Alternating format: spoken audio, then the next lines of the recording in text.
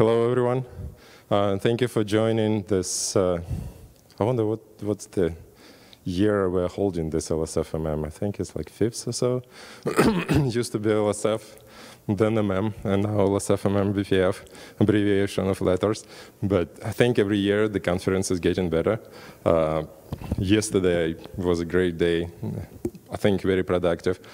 And thanks a lot to organizers of the conference and the Linux Foundation. I think collectively you guys picked a great location. My expectations for the Salt Lake City was lower than it is, but the venue is great, hotel is great, the city is awesome. Yesterday, beer event was nice, comparing to Plumbers. So I hope the rest of the week will go well. So let me start with agenda. So I want to talk briefly cover the last, by the way, this year will be 10th year that BPF exists. It started roughly like early 2014, the first patches landed, and around September 2014, the system call, BPF system call was introduced. So effectively, we are celebrating 10-year anniversary. In the next 10 minutes, we'll cover what we achieved in the last 10 years, and then we'll talk what I think as an ecosystem, as an infrastructure, we need to think about to effectively stay relevant. Because as anything in the technology world, everything evolves. If we stop, like effect, well, we'll die. How BPF started? Like at the beginning, the use case was realistically like only one. People wanted to do programmable networking, and that's how it was created. It was the engine designed to process packets when the packets received, and pretty much nothing more, but it was clear that just by staying with the packet processing engine, it's like we don't discover the full potential of the engine, what we can do with the programmable engine in the kernel. So tracing and observability became the obvious kind of second target.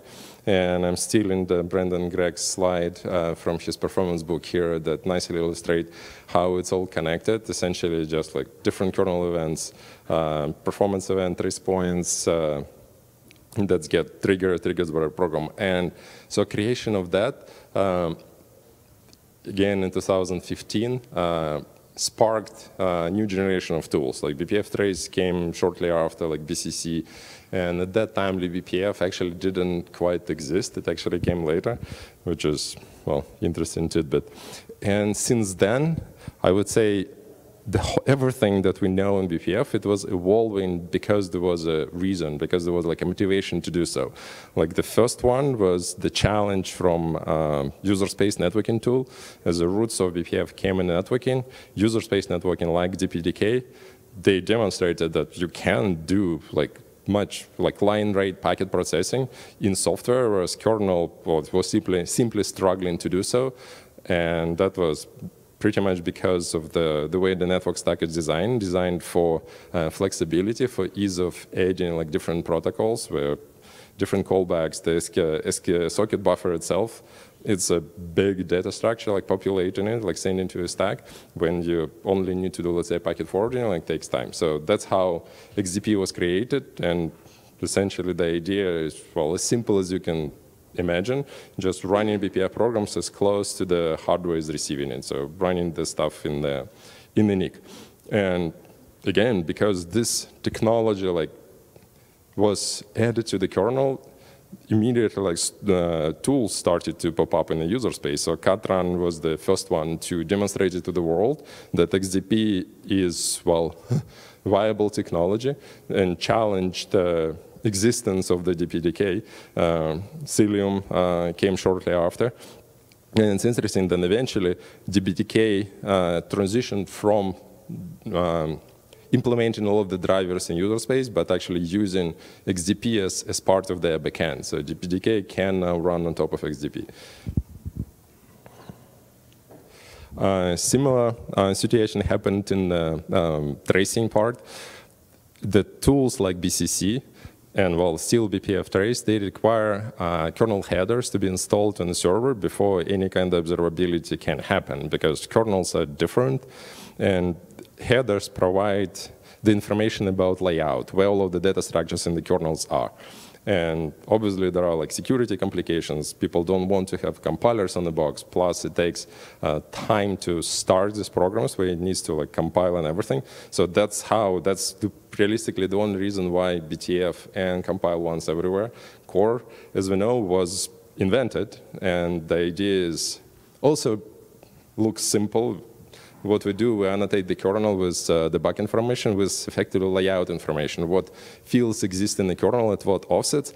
And then we do this extension to the C language where we're saying telling the compiler instead of using fixed offset to the data structure, we're adding symbolic access, which I think is actually like very cool as a concept. And I don't think there is any other like language exists that adopts this kind of like idea where access becoming like symbolic, and then once it's all done, we have a prep work on the kernel side, and compiler did its job, and then like BPF is just doing this relocation, adjusting the offset from the symbolic to the fixed one, depending on what kernel you're running. So everything, I'm sure like every one of you have already, knew what I'm talking about. Hope there are no surprises. Then less, I would say, known part is BPF skeleton. It's also like it was created out of necessity. Programs, especially like still like majority of BPF programs are written in C, and in C, it used to be the model, the BPF model, like it dictated that you have to use maps to like put any kind of data in there. So there will be programs and maps. So you don't have like anything else. And any map would require this additional like map lookup interface to like access the map and put the data in there. In a normal like language, you just have like global and static variables, and you just access them directly. This is how like you write in normal C. So BPF allows to do that, but as soon as you start doing it, there was no easy way for user space to access those like global and static variables that programs create. So that's one of the motivation for the skeleton to exist. It just like it takes the program, compiles it into this special header file. In the header file, based on BTF information, it generates the C structures in the same layout that the program wanted.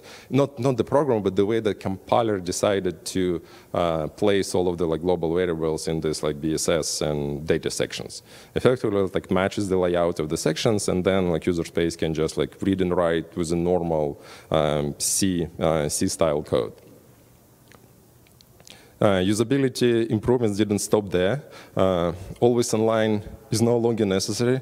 Shouldn't be a surprise, but I think like week doesn't pass by when there is a patch from somebody that's still like adding a self-test, is using like always inline.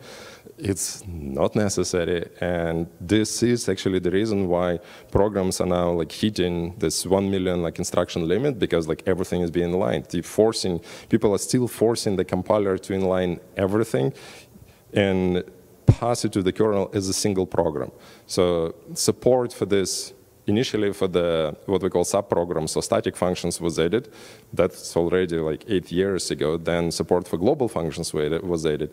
Then support for global and this arg_ annotations was added. So there were like huge number of changes that happen, and all of them actually quite in the past, except this arg_ stuff, don't use always inline. So I feel we need to do something better in terms of like evangelizing the better practices, because that's still, people still feel that BPF is hard to use because they're using like 10-year-old like techniques like always inline. Similar evolution happened over the last 10 years with loops. Initially, loops were just not supported at all. So if you want normal looking for loop, you have to use this pragma unroll full to effectively force compiler to unroll all iterations of the loop. And in this case, like if you have like more than 100, anything would not be like practical, because like your program the size of the program will explode, and like it will not be verifiable. In 2019, bounded loops were added. So from usability point of view, from users' point of view, the only thing that affected them is like now they can remove this pragma unroll, because the verifier in this case would do this unroll by simulating every iteration of the loop. And because like every iteration is simulated, again, anything more than like 100 would not be practical. 2001, BPF loop helper was added that can now support like 1,000, 100,000 of different iterations, but done through the callback.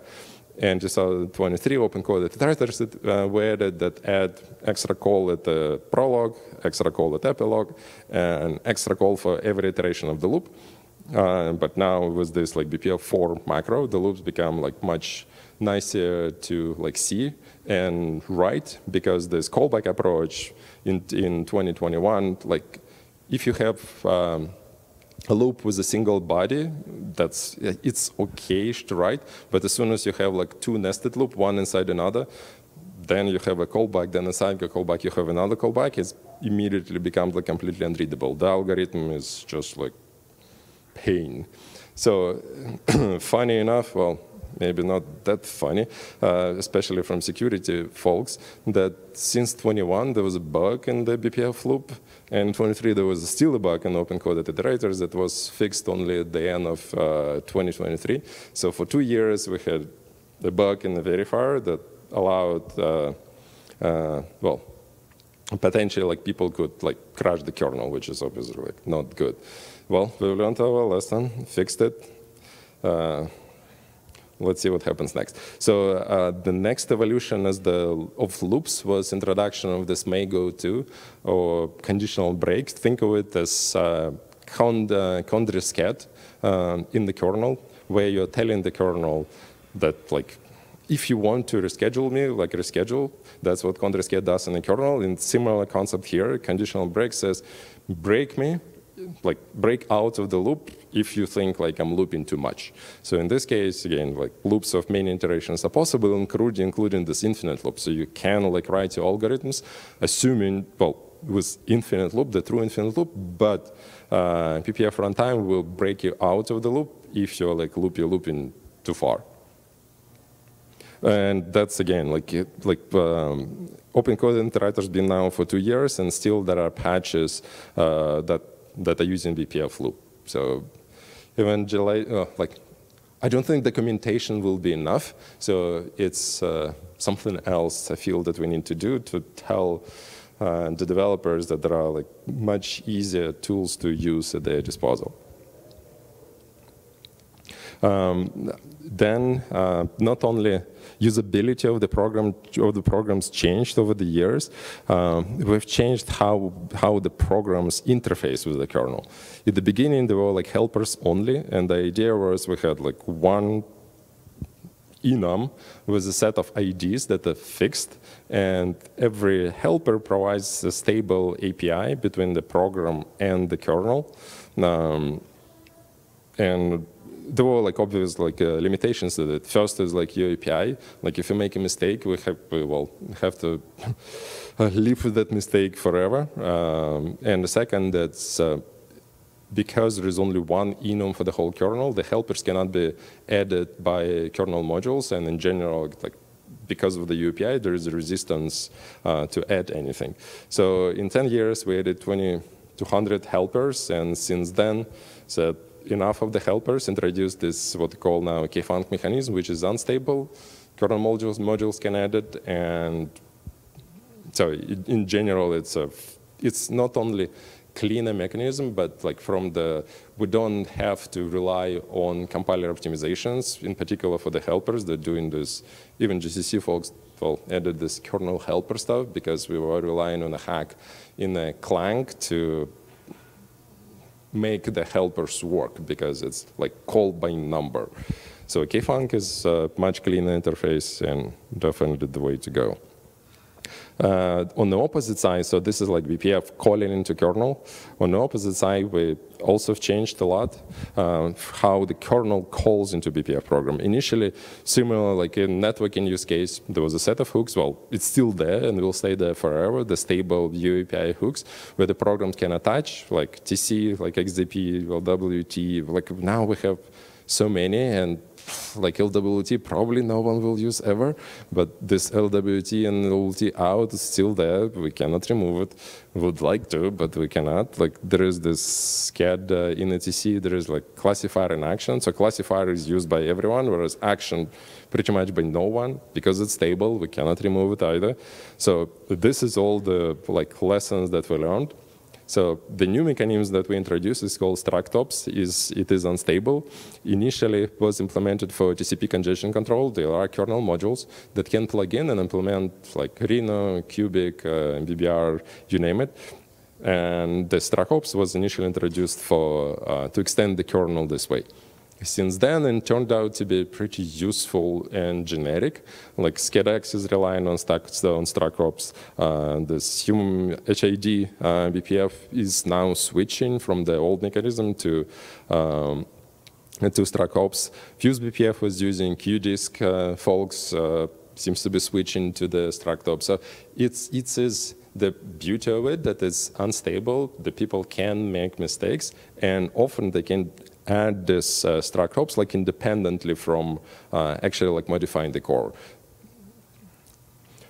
It seems that like why we didn't do it in the first place? Why it like took years to get to this idea? The main challenge was that BPF has its own, like it's a BPF calling convention. It has instruction set and the calling convention, and translation from the native calling convention to BPF is not as easy as it might sound. So there is the whole BPF trampoline, special trampoline generation that happening by the struct-op mechanism that translating native calling convention to the BPF one. And the challenge is to do it as fast as possible. And but I think we're doing a pretty good job there since all the performance looks to be good. Furthermore, SCADX as a project started now almost 2 years ago, I think, and it was the main driving factor for a bunch of features that were added on the BPF side. Pretty much a lot of stuff like was done because like SCADX like demanded much tighter connection between the program and the kernel. Like if you think of like networking, what networking program needs to do, they need to process the packet. Packet is just like a blob of bytes. So there's not much of interface into the kernel as necessary. You have like bytes you're processing, you're modifying the packet, and maybe like you're modifying like extra metadata, like a checksum, hash, the Q selection, whatnot, but not as much of like full interface. For the tracing side, it's similar. Tracing is all like read-only into the kernel, so like walk the data structures, do whatever we want. So SCADX put like a new dimension of how like BPF interacts with the kernel. Because like SCADX needed to access like task structure, like CPU mask like natively, and not only as a read-only, but as a read and write. It would need to like acquire, like take the proper reference count of the task structure so it doesn't disappear from under the program, similar to CPU mask. So that was the motivating reason for what we call now a K-pointer infrastructure to be added. Now we can put the pointers to real kernel data structure inside like hash maps, like global data, etc. And the whole BPF intro will make sure that nothing will like get like corrupted. So that's very different from what existed in networking and tracing. And because of it, like as soon as you put a pointer, you want to like operate on it. So hash table arrays existed, but that's wasn't enough, so red-black tree was added, linked list was added. Then we added equivalent of the C++ operator new, where this obj new is sort of like a constructor of the object, and we keep all of the verifier keeps the track of the reference count to make sure there are no like memory leaks, etc., etc. It didn't stop there. So once SCADX programs became more complex, it was also clear that the existing algorithms that are there in the kernel are not necessarily like combinable. Let's say making a forest of red-black trees is not easy because you like red-black tree inside the red-black tree, and then if you want to start like linking, like cross-linking different parts of the tree into like a linked list to become a graph. Doing static analysis of this kind of data structure becomes like extremely difficult. So we moved some of it to the runtime, but when it is a runtime, the tracking of the reference count also getting complicated. Plus, there are a bunch of other algorithms that people want to implement, and it was clear that we cannot do it all. Like we cannot keep extending the kernel every time a new algorithm people want a new algorithm to be added.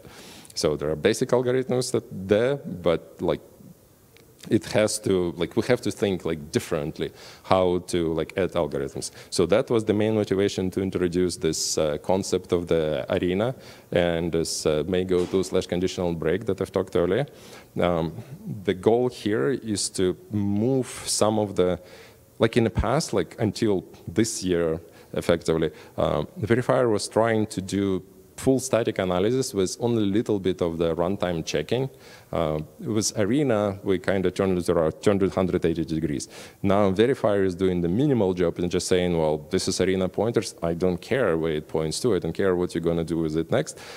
And instead adds for every access to it, adds a runtime access that we also did in the most efficient way. So effectively, we are using the kernel like page table mechanism to make sure it doesn't end this 4 GB region, to make sure it doesn't affect the safety of the kernel or other BPF programs. So that's, again, the way to the whole like BPF approach to implementing algorithms and interacting with them.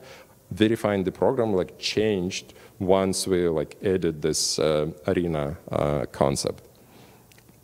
And of course, like it's very early, it's 2024, which is, we'll see what will come next. So with Arena, so far we demonstrated like regex, so string manipulation, the memory allocator as a BPF programs. Like all of this now exists. String manipulations will add it. So we opened the door to create data structures and algorithms that should be shared. Right now, people just like copy paste the code, and nothing effectively shared, and that's a pain. We need something that something like distribution of the BPF code, and in my opinion, like the way C and C++ did it over the years with package managers, like none of the distros did it well. Like I think it's not the distro fault; it's the way that language dictates how libraries should be compiled, what is shared, what is dynamic, how to manage all dependencies makes it difficult to, especially this non-vendoring stuff from distros. Like I think it's just it's a management, dependency management pain. I think we need to learn from other languages, especially like Rust, that I think did it very well. And I feel that the main reason is because it's the distribution by source. It's not going to be easy, but I think to be successful in sharing what people accomplished as like in the BPF intro, we really need to think like hard how we design this concept of the libraries and how we especially design the sharing of them.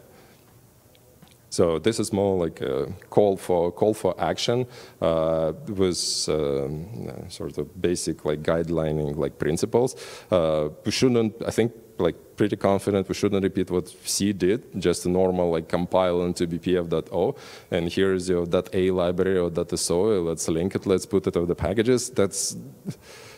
We'll be stepping on the same rigs as the C++. Let's think and learn from the mistakes and do it better. And now, like I will be talking about future stuff that we haven't accomplished yet.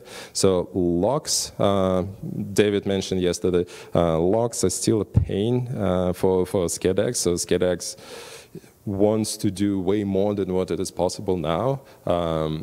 And we couldn't, and we still cannot like relax, because logs analysis is all like static verification. Doing it at static time is, the best we can do is allow one log at a time and don't allow pretty much any calls while holding a log.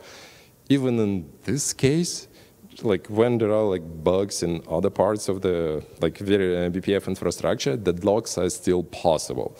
Or like other bugs, like unrelated bugs in the verifier or BPF core, because the spin locks is like the most common data structure inside the kernel, like any kind of mistakes can cause a deadlock. Like we had a bug where we were copying the map value, and because like offset computations were wrong, we were simply blasting the zeros over spin lock. And if you blast it at the right time when the spin lock is actually contended, it will deadlock inside the kernel and everything will be like sad. So we need, as the minimum with these locks, like without even talking about multiple logs or nested logs, we need a defense mechanism for our own bugs inside the kernel. So that's what's coming. We'll have logs that are resilient to tampering, meaning that if there is like bug that like blasts zeros of a spin lock, like modifies it incorrectly, the kernel will not deadlock. Once we have this, we have an ability to detect deadlocks, and once we have it, we can have multiple logs. If they're like deadlocking in whatever way, this mechanism will detect it and will cancel out all of this without affecting the rest of the kernel. So it is a bit ambitious and will take some time, but so far the results are, I would say, quite encouraging. So this is micro benchmark using log torture.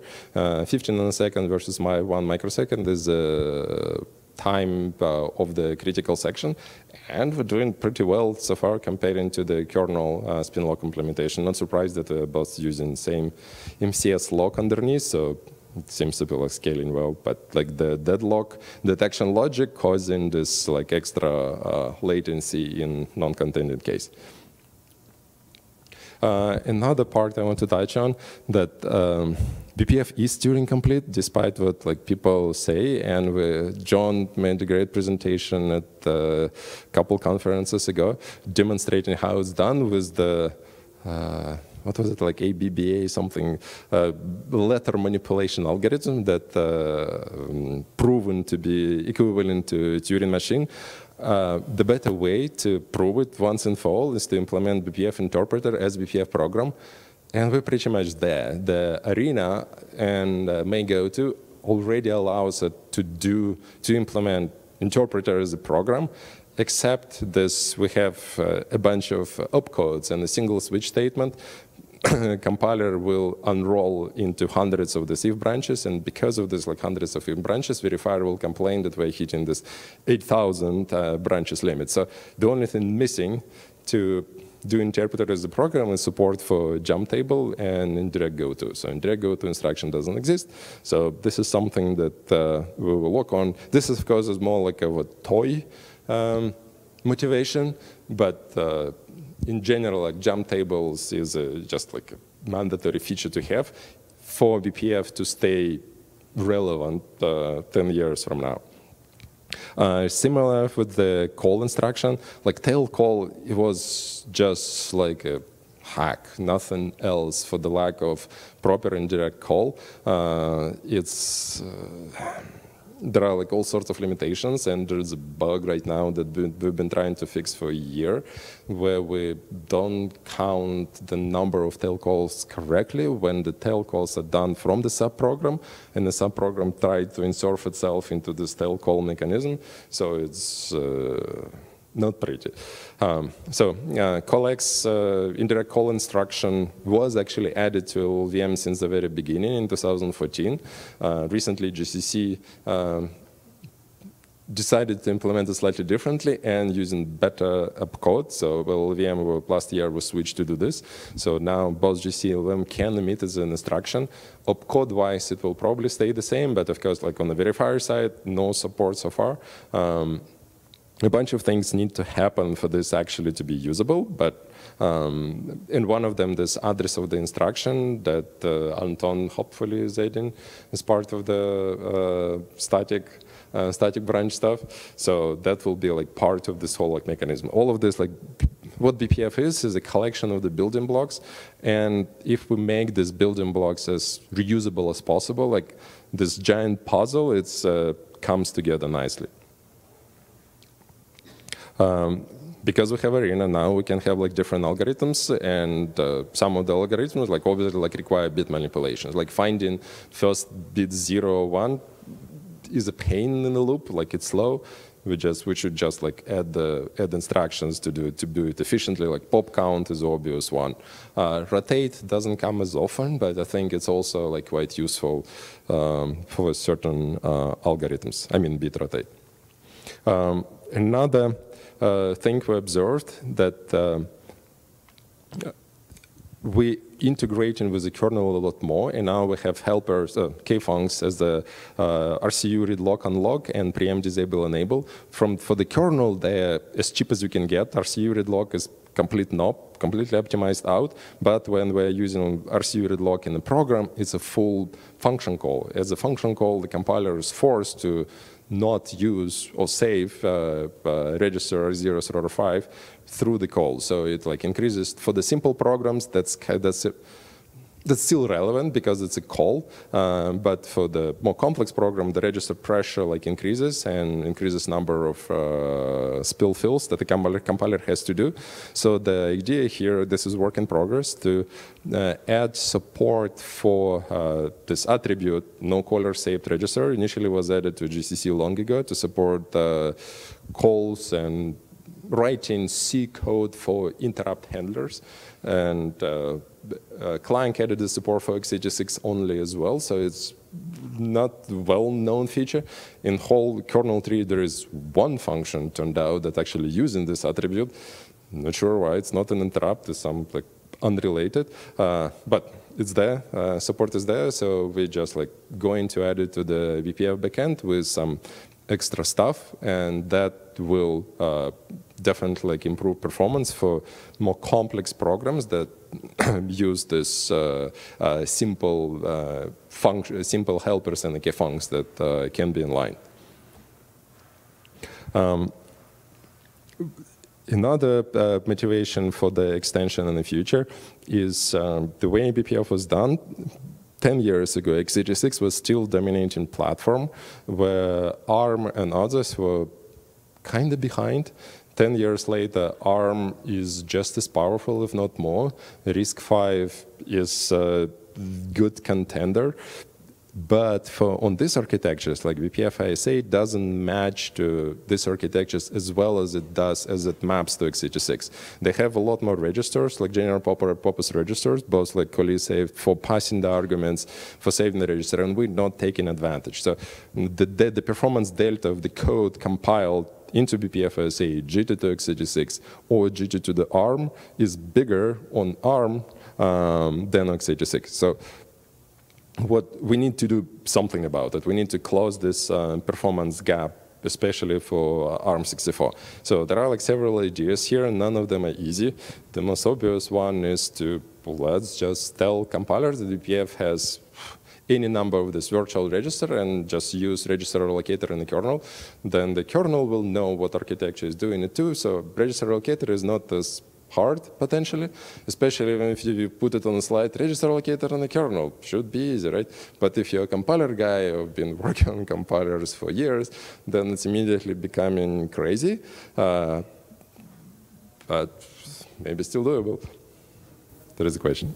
Yeah, sorry. I mean, I'm not sure what you mean by virtual registers. Like, if you only have 4 bits in the instruction to specify a register, like you will have an infinite number of bits. Like it doesn't matter. Like we can have like 32-byte instructions. It's all so new instructions. Okay, sure. Yeah, fair enough. Yeah, I thought you were meant adding it to existing ones. Yeah, never mind.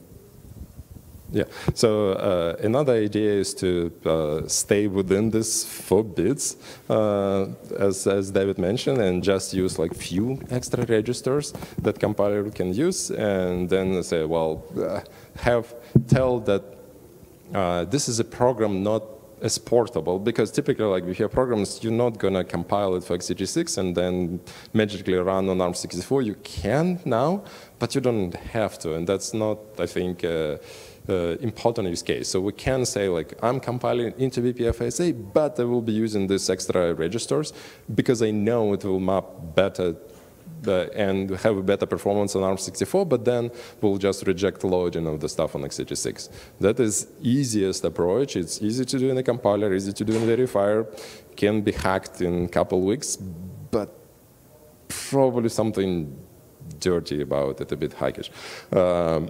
another idea is kind of similar, but we can have like fat binaries that are popular in some OSs, where we just like compile for different into BPF-SA, but with the assumption that BPF-SA has different number of registers. For 10 registers and for 20 registers, this fat binary have two codes. Code effectively like compiled twice, and then whether you are on ARM64 or x86, you either load this one or you load the other. Also not necessarily the best solution. Another approach could be to track, the verify already tracks the spill fill of registers, and instead of saving and restoring them through the stack, just put them in a general purpose register. That will definitely give performance boost on ARM, but it's and also relatively easy to implement, but it won't take the full advantage of like whole instruction set. So this is so far like several ideas, probably like folks will have others what to do, but I feel this restriction of the number of registers that we put into ISA kind of showing its age. Like for the first 10 years it was okay, but the next 10 years we got to do something about it. Another one kind of related is so far we're limited to passing only 5 arguments into like k-funcs. So like passing 6. Why not? Like we did 5 only, well, because it was easy, but like we got to fix this. So effectively it's a bug in the BPF instruction set and the calling convention, and there are like few ideas how to do it. We can use these extra registers and then convert them to stack access depending on the architecture, or just use the stack directly. But if you use the stack directly, then it won't be as fast again on x86 and ARM. So the challenge is not to say how to do it, but to do it in a way that's actually like fast on native architectures. Something to think about it. Once we accomplish all that, like 6+ arguments, indirect calls, indirect jumps, then we can compile the kernel. Like maybe we would need to support struct by value passing. Currently, this is also undefined territory. But once this is all happens, we just can compile the whole kernel as BPF. And afterward, it opens the door to a bunch of other things that we like didn't imagine. So, like imagine your whole kernel is now like analyzable. Like what instruction, what the BPF allows you to do is to see inside this binary. It's no longer will be a blob, but you will see what is going on in the kernel. So I think there is a huge potential there, but we have to like walk before we run. Yonhong will talk about stack. I just picked divided stack here as the name, so naming is the hardest. It shouldn't be confused with a split or segmented stack. That's what like compilers do when they have this stack, not non-contiguous stack. In this case, the rough idea 512 byte stack in BPF is people hit it from time to time and have over the years made all kinds of like workarounds for this. We got to fix it. Like that's another bug in the architecture. Yes. Sorry, yeah. I mean, Alloca also emits a ton of extra instructions compared to just like statically allocating something on the stack as well, right? Like, isn't it basically disallowed in the kernel? Well, so. Yes, Alloca is disallowed in the kernel, but it doesn't emit anything. Like Alloca is just for in user space. This is like like if you say Alloca 10, it's you get some SP minus space. 10. That's it.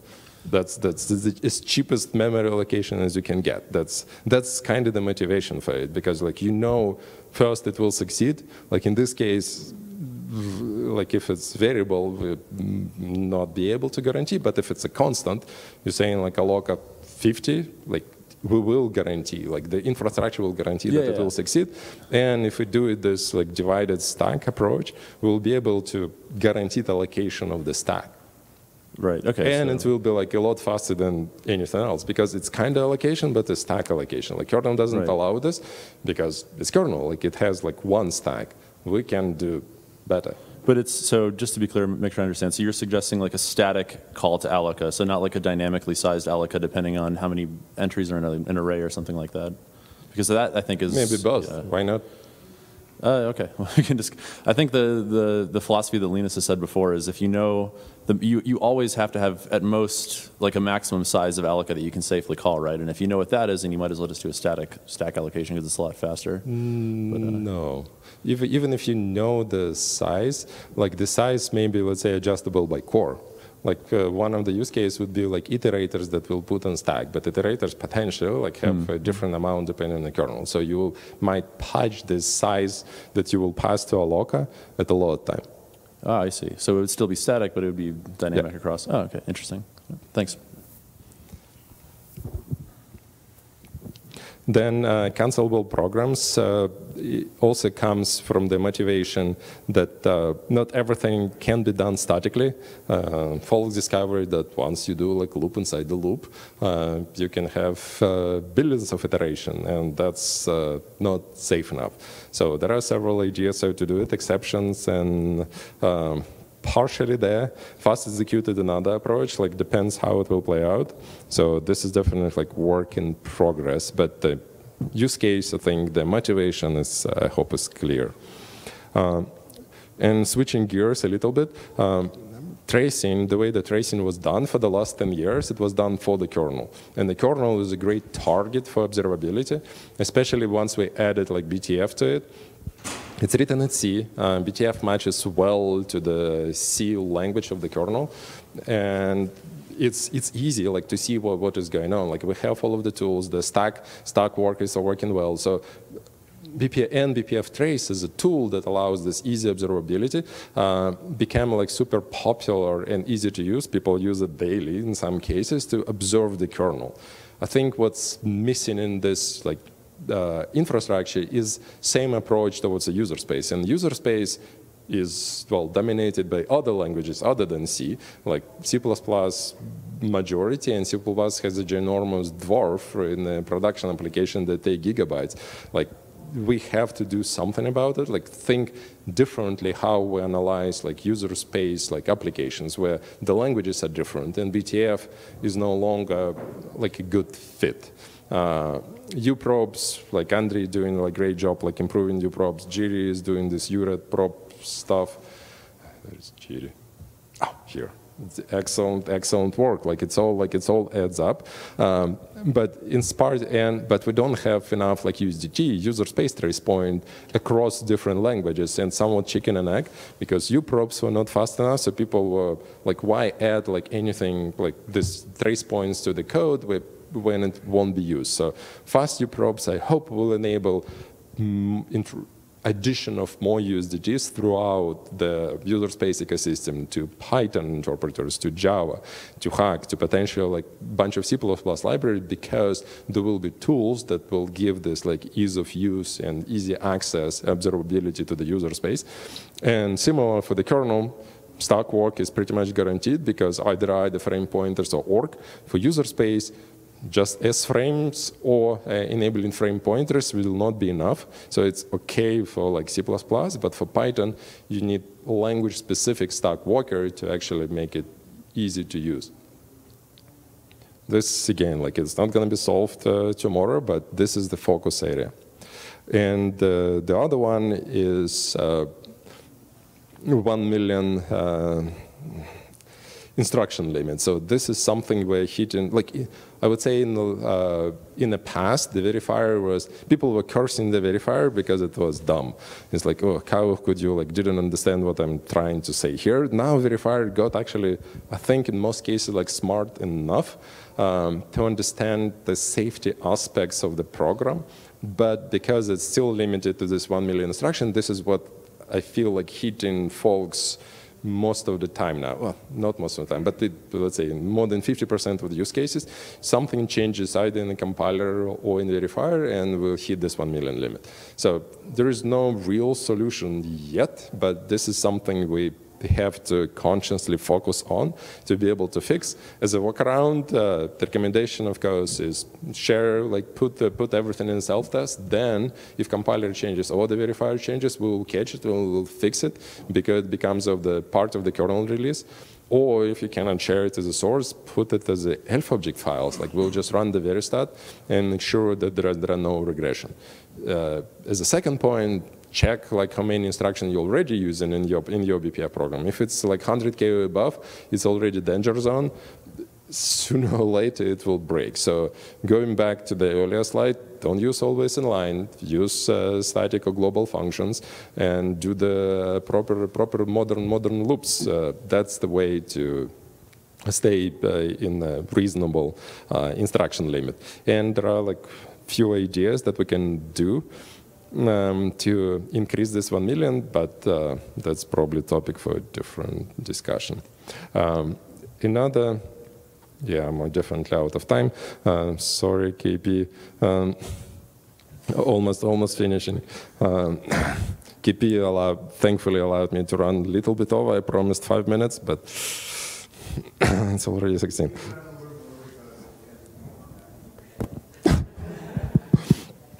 So what the isovalent folks like discovered, and pretty much everyone feeling the pain from the isovalent folks point of view, it's they need to like anyone like doing like production customer facing products that use BPF. The main challenge is all the kernels. The programs need to be usable on all variety of the kernels, and if you take the latest kernel, pretty much like if the verifier is smart enough, there are all sorts of facility to write whatever you want, but all the kernels still have like missing a bunch of things, and the verifier in general is much dumber. For data centers like Meta, though we run majority of the fleet is already on 6.4 kernel, so all the BPF features are there, but there is a long tail of the kernel version. So there is some stuff, there will be like 100 to 1,000 machines somewhere.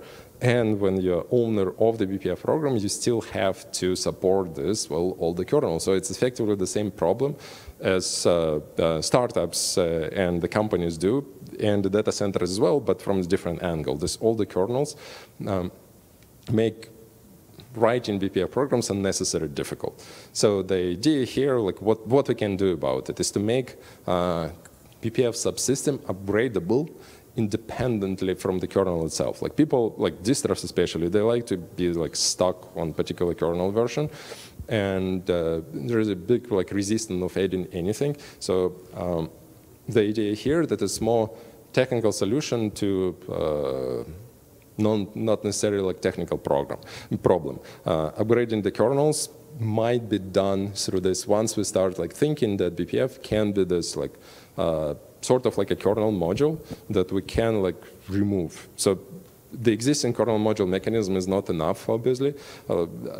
If we say like in smarter mode will be doable, just like have modularize everything like around BPF, including verifier, all the maps.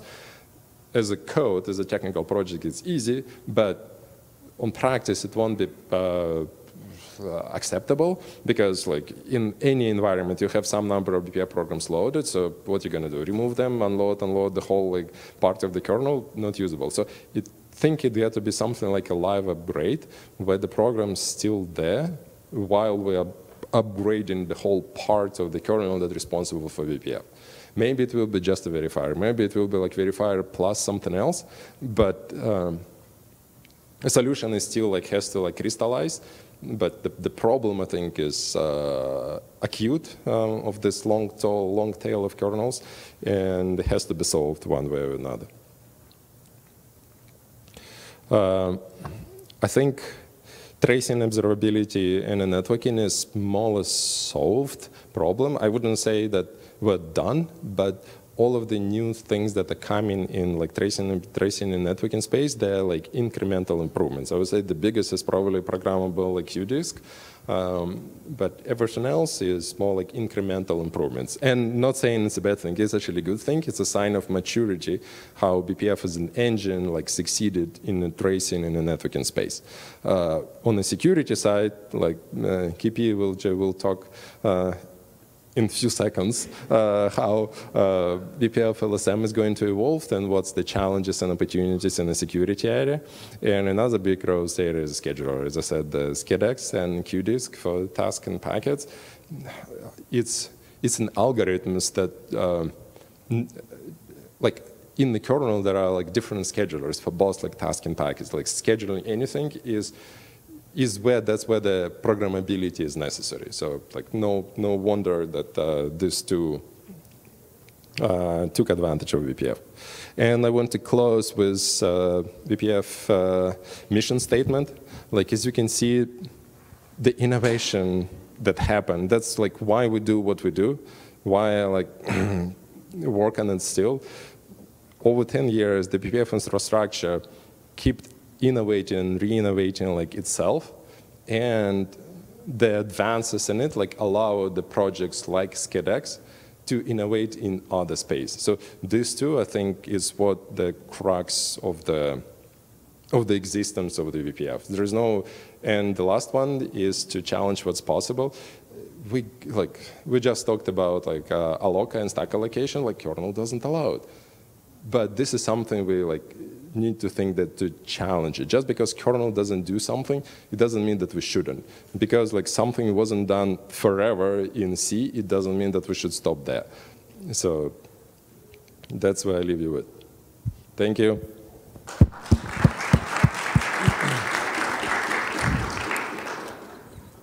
I have two questions. Like one is, do you think like going forward the next 10 years, I mean more like a high level question, but do you think how can we, do you think it became harder or easier to use? So like I'm imagining like the users, like I think 99% or maybe of the developers on the BPF ecosystem that write programs maybe outside of our kernel community, right? So like I'm thinking like how can we facilitate more for them to efficiently implement programs? Maybe libraries is like the one answer to that as one point, right? But like what's your point of view? I mean, I feel like partially for us it became maybe easier, more flexible the way, but maybe I'm wondering like for outside perspective, right? Given those are the majority of users that would consume it. I think like everything that we did, like core verifier improvements and everything, like iterators, like it made it easier to use, but because we're carrying the whole like baggage of like stuff, it's still there. And because of like stable API, we cannot just cut this cord. So, and because of the long tail of the kernels, so we're kind of making progress, but at the same time, it's still hard. So I think it's yes and no. My second question would be, do you also see, I mean, like growth inside the kernel is one area, but also like growing into applications itself would be another. Do you also see like BPF as like one big direction in the future as well, to be more like embedded in applications to solve things that we like maybe similarly we solve in the kernel, but to also have the flexibility there? Like the main BPF power is observability, and safety. So there are of course like use cases, and people use it already like outside of the kernel when they need this safety and analyzability of the code. So in those use cases, yes, but only those. So in general, like user space, of course, as the whole, like will not benefit. But in case when you want to like send something over the wire to like a different server and execute there, and you want like a safety guarantees, then that could be another area.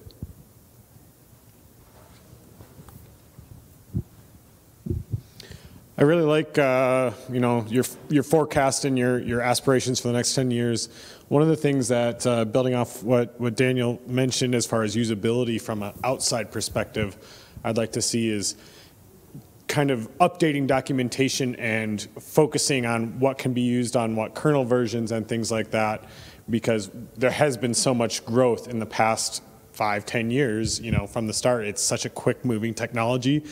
And you referred in your slides to you constantly see these old functions and helpers being used, and that's because a lot of the documentation was written at the start of core, and it's on someone's blog. It may or may not have been updated, and so that is the #1 hit for BPF out there. And while there are the internal documents in the kernel, kind of looking kernel version to see how those grow may not be the best repository for this information. Have you given that any thought on how we can kind of bring this back and say, this is Well, I completely agree practices? that better documentation is always, it's like it will play a big part of it. But it's not going to be even the best documentation. Like we also here, some people complain that documentation is so bad, and some noobs only starting in a community and they say, oh, it's unbelievable how much, how well this documentation, the amount of documentation that already exists and how well it is written. So there are two sides, two opinions always, but I agree in general the documentation definitely has some way of needs some form of consolidation. So building on this, beyond the mailing list, do you see some of the BPF organizations creating a documentation repository to kind of archive some of these new pieces, or do you are you leaning more on the code? It's a community, right? So we can only influence this much. So at the end is if people have their itch, that's what they will scratch, and documentation, this is how it grows.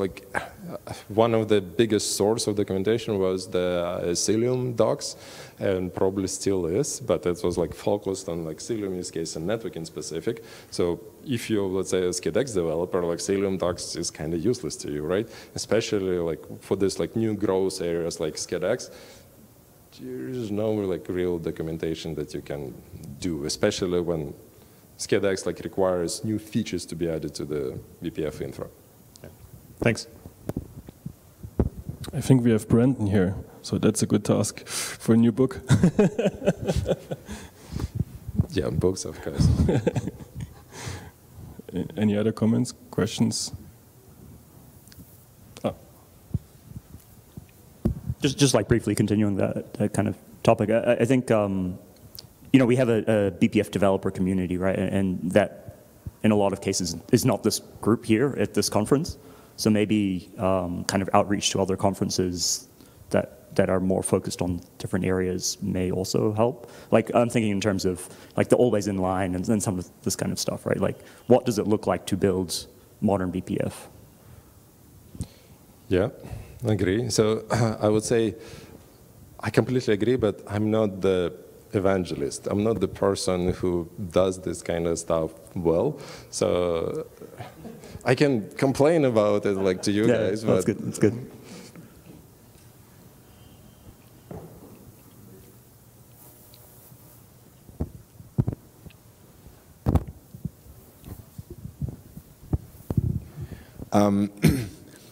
So between the new instruction groups thing that we saw yesterday, and it looks like you are looking forward to introduce quite a lot of new instructions, which is cool. Not only instructions, yeah.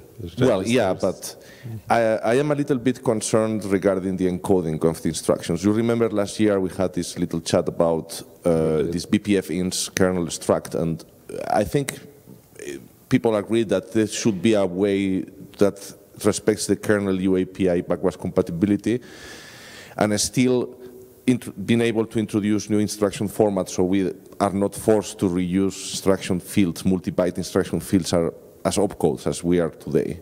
So before introducing new instruction encoding, will it be possible to actually meet someday, I don't know, maybe in some office hour or something, and basically see if we can fix that? Well, the existing ones we cannot fix, but in terms of adding the new ones, yes. If we're thinking about adding 100 new instructions, it's got to be thought through a bit more than, let's say, one here, one there, right? Through this extra hacks as a source register, this register, and whatnot, right? So we already, just rough ideas, we already have concept of the 16-byte instruction, and another code is completely empty right now. So that, to me, would be the most natural way, because verifier and different OSs, they already understand 8 versus 16, so it's not something unusual. And 16, the second 8 bytes is completely free to carve out as cleanly as possible. Okay, thanks. All right, so we need to close the session to move on with KP. Thank you very much. Thank you. Thank you, KP.